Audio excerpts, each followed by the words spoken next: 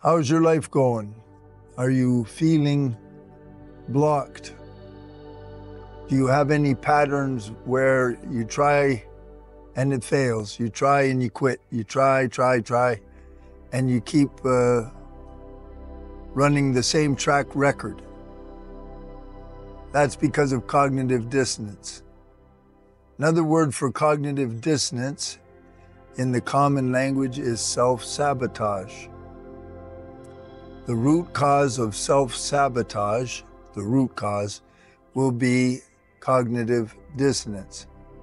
And then there are other things like karmic patterns, things like that. But the root cause of self-sabotage is cognitive dissonance. Now, I've spoken time and time again about cognitive dissonance and what it is and why it's so powerful. Why does it win? It's because it has a minimum ratio 1,000,000 to 1. The cognitive dissonance is in the subconscious. The subconscious has the power of 1,000,000 minimum. New data coming in now is saying much stronger than that, at least 2,000,000 times stronger. And the conscious brain, where you form your ideas of what you want to do and how you want to do it, it only has the power of 1. So cognitive dissonance will always win if it's there.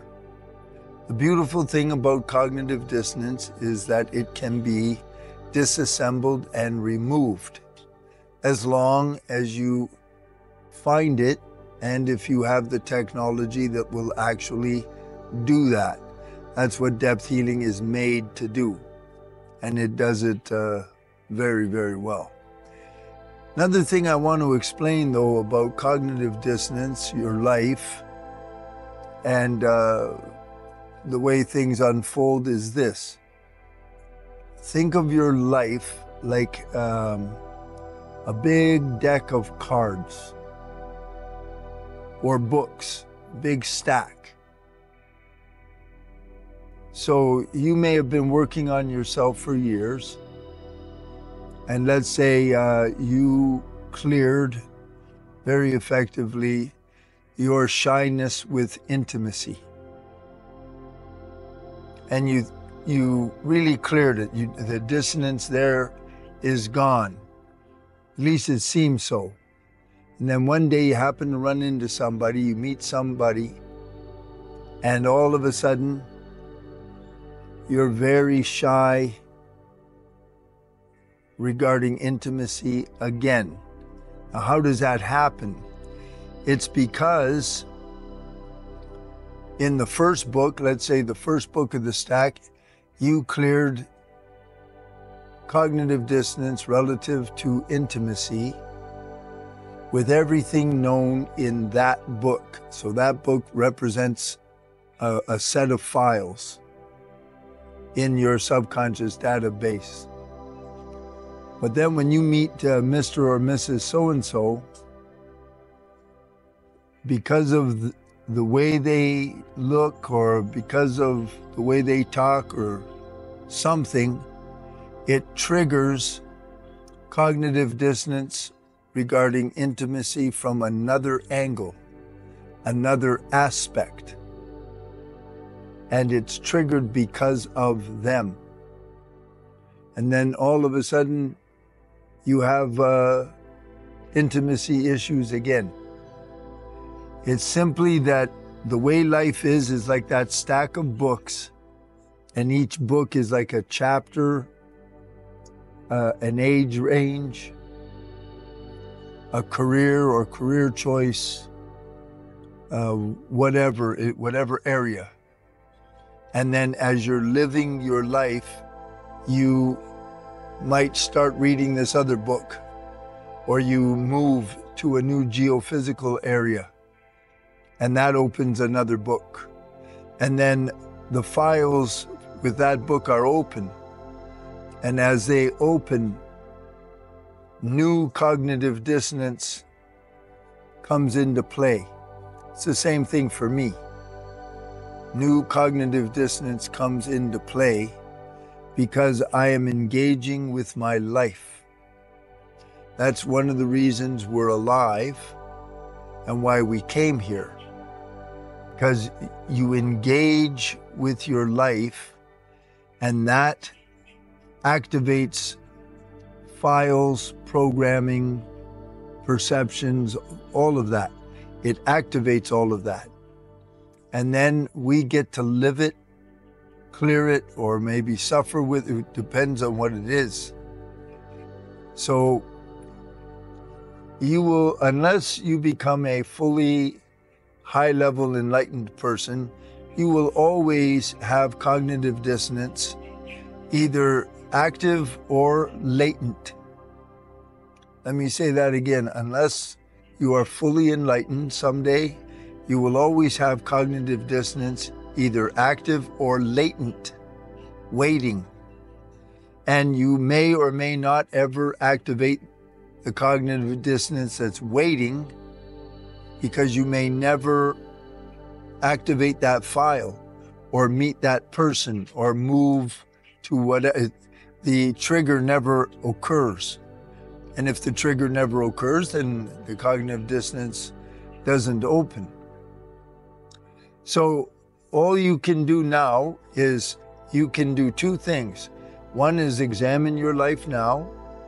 Is there any kind of a frustration or block or hindrance? Then you look at it and you say to yourself, is this a pattern? Have I had this kind of problem before? Like I want to start working out and I always quit. 3-4 months, 3-4 weeks, I quit. I always start this, I never finish. You ever said that to yourself? I never finish. Those are patterns. Those patterns will point to cognitive dissonance. So you look at your life now, then you play it backwards. You look for patterns. And that's how you find it. The more you make that aware, then you come to the collective for self-sabotage, and it'll be gone. We'll take it out, disassemble it, and remove it. Just understand that when we disassemble and remove it, it is removed, but all the other latent cognitive dissonance is there. And it's going to be there as long as you're alive. You clear. Now see, there are categories. I do not have lack consciousness now. I don't have it. That cognitive dissonance, that was all removed from me. But I can feel financial stress. That's different. But I used to have cognitive dissonance that kept me poor and unsuccessful. That's all gone. I am not poor, and I'm certainly not I'm very successful. But that's because the cognitive dissonance was removed. I had 30 years of poverty, frustration, and failure. And I would start and it'd fail, start, fail. And then it was gone. It's been removed. So though there are categories like that. So I want you to understand that, and then I want you to go to that collective, because the collectives we're making history with those collectives. We really are. And this guy is a major for you to end the year with. Then the next one this month, in November, is wealth. And then we finish off with parents, which is the kingpin. Perfect way to end 2024. And tell all your friends about the collectives too. And when you attend collectives or anything with me, make a comment, send in testimonials, and there's a term I'm searching for. where you rate it. All of that helps us so that we make depth healing known. People need depth healing. That's why I'm alive. That's why this is all created. This is depth healing is not a simplistic system that's meant to be just privy to a few. It's for the world. It's designed for the world, and it can serve the world, but they got to know about it. And that's where you come in. Okay? And remember the full moon seva. We're coming up on the end of 2024, and every day that goes by, Kali Yuga comes closer to ending. And so much is going on in the world, and it needs all of us. The world needs all of us.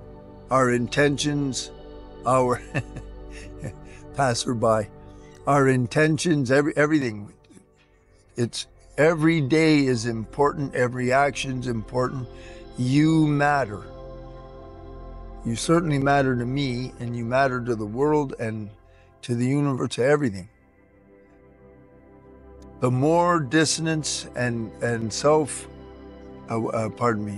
more subconscious chatter, interference, negative programming, negative beliefs and imprints, the more they are removed from you, the more your consciousness elevates. The more your consciousness elevates, the greater the world becomes. That's the truth.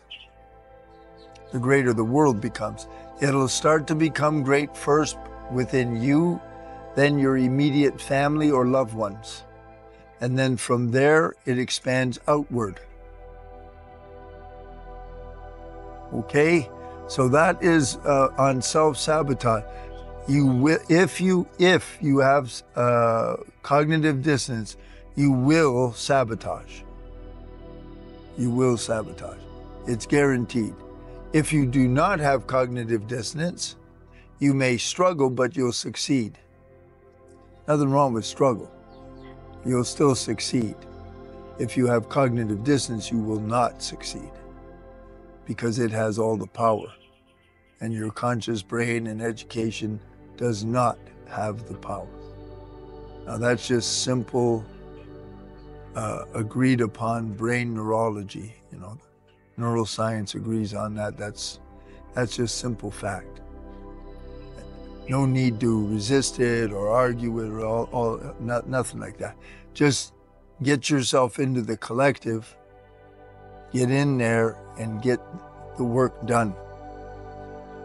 And you know, the nice thing about me and depth healing is all you got to do is show up. I take care of the rest for you. It's a pretty good deal. Okay, I'm going to let this go. It's got to upload for Johnny. I hope to see you very, very soon.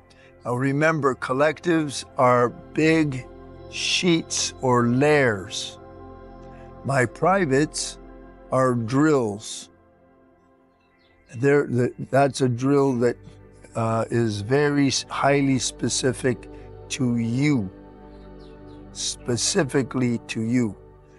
And the collectives are layers that each and every person in the collective is contributing all of their subconscious data to the pot.